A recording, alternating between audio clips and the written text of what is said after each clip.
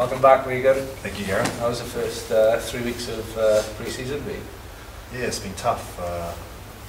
It's kind of expecting it, my age. But hanging on the boys' coattails at the moment. It's nice to be back though.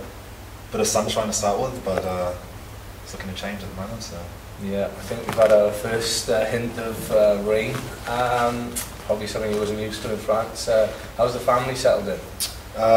Slowly settling in. It's been quite a difficult transition, to be honest. We had a bit of trouble with the movers, but that's finally sorted. Wife's head's back on now, and we're just looking to get the kids into school. They're not allowed in until September, so I'm going to drive my wife a bit mad at home for the next couple of months, but I have to put up with it, innit?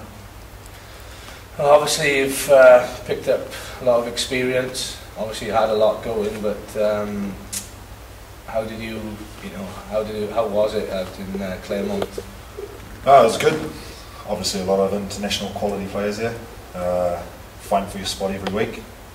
Nothing's assured there. You got to train hard, train well, and perform on Saturday.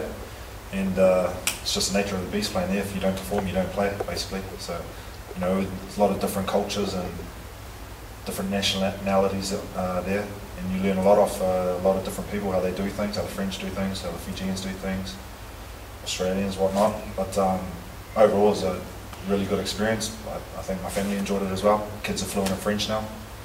Little translators for me because I'm not. But no, overall, it's a really good experience. Obviously, for us guys to have you back, especially some of the younger guys in the squad, obviously it's great to see them picking your brains about certain things already. And is that something you're looking forward to? You know, bringing some of those experience back, and well, for guys of all ages in our squad, obviously they're looking to retain as much as they can from you. Is that something you're looking forward to doing? Yeah, well, it's not just them learning off me or me teaching them, it's me learning off them as well. Everyone's got something to offer, and I really like interacting with the players and showing what I've learned and trying to pick up anything that the younger guys or the guys my age, what they can show me as well. Obviously everyone plays rugby differently. We've all got our strengths and weaknesses, and it's just really exciting actually coming back to Scarlets. A lot of young, new Kinos here. It keeps the old boys on our toes, and you know, familiar faces as well. But I'm really looking forward to the season.